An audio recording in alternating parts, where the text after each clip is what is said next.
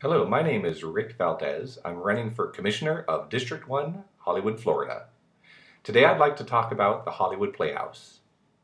This playhouse is a historical building which was brought into foreclosure and owned by a bank.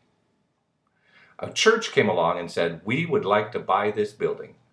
We will restore it, maintain it, have our services, put on plays, and furthermore allow other individuals to put on plays themselves."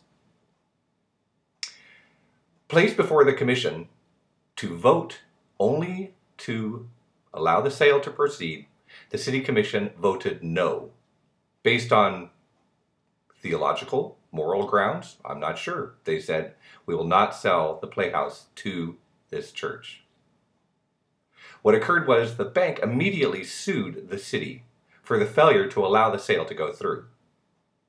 The result, the city, knowing it had a losing proposition on its hands, decided to settle with the bank, but in exchange, remove the deed restriction to the church / playhouse. So now it can be flattened.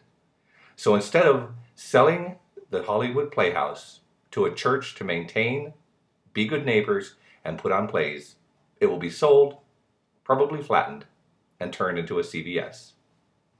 Please vote for Rick Valdez, Hollywood Commissioner, District 1. Thank you.